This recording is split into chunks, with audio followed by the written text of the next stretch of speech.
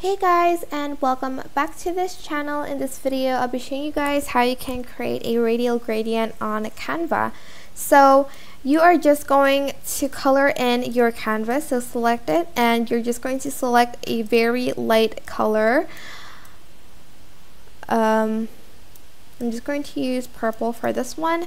Then I'm going to go to elements and I'm going to search for blurred, and you are just going to use this one first, and then you're just going to add it to your canvas and you're just going to adjust it to make the circle very big, and you're going to add in a color. I'm going to use this purple. Then I am going to use this other blurred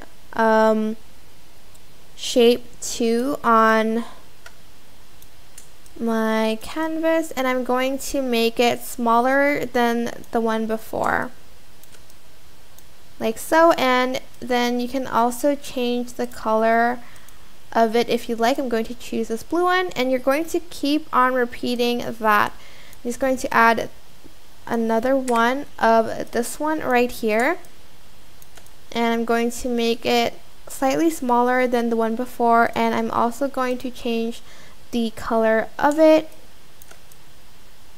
And again, I'm going to go in with this one, just going back and forth with the style. And once you're pretty pleased with the result, you can add in shapes, text, anything you want. I am just going to add in a text,